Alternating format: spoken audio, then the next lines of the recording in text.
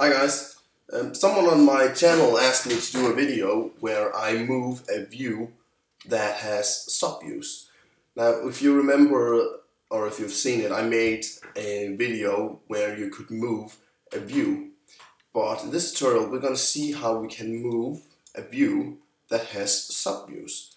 Now in the previous video I used a UI image view down here to move across the screen.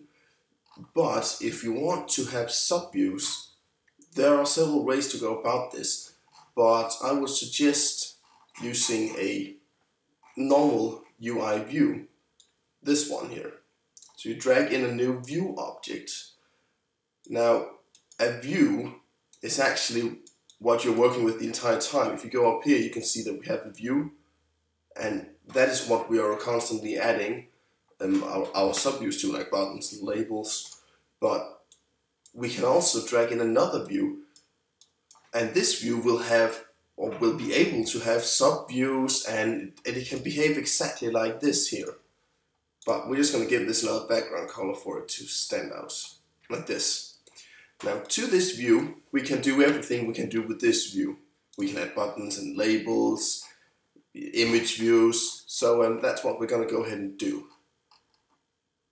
We're going to drag in a button, just for the sake of it. We're going to call it Move Me, and we're going to drag in a label and let's drag in an image view, just for the fun of it. We're not going to set them to anything, just going to throw them in here to see that they are moving with the view here. Alright, that's it. So you can see now, if we move this view around, we move all the subviews in it. So we need to make an outlet here.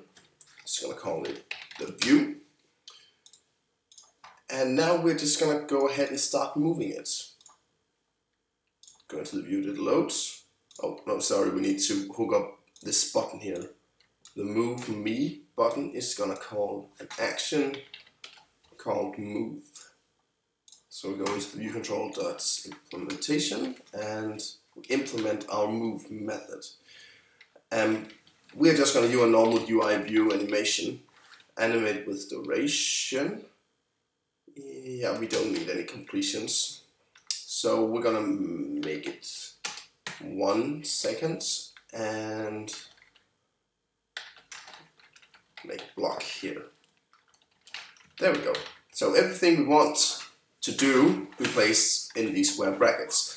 And all we want to move, want to do is to move this view to a random location on the screen. So let's see how big our view is. Well, our view is 320 times 548. That's for the iPhone 5. We're just going to make it an iPhone 4 and expand our view. Yeah, so if we work on an iPhone 4, we have a width of 320 and a height of 460. Alright, and we know that if we move this from left to right, we work with the X value, and up and down is the Y value. So we want to move this to a random location on screen. Let's make two separate integers here.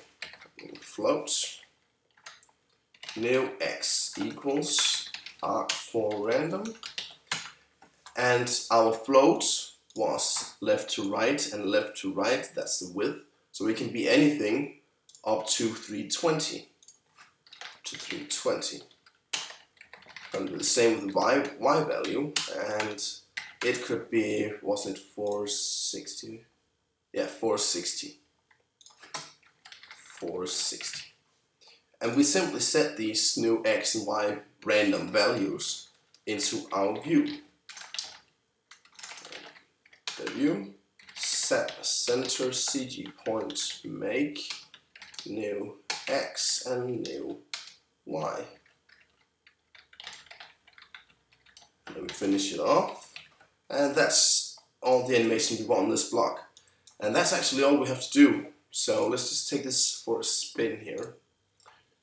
So whenever we press that button, this view should move itself to a random location. That might go a bit off screen, but not to worry. See? And what do you know? It keeps moving to random locations. And that's actually what I wanted to show here. It was a request by someone. So I hope you can use it. And before we leave this, I just want to clarify that when you are working in this view, it has its own X and Y values.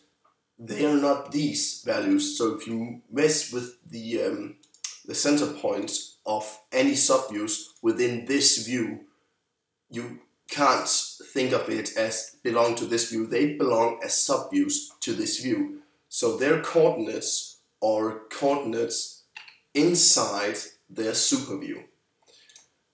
But you can read more about that in the app documentation and how views and subviews work.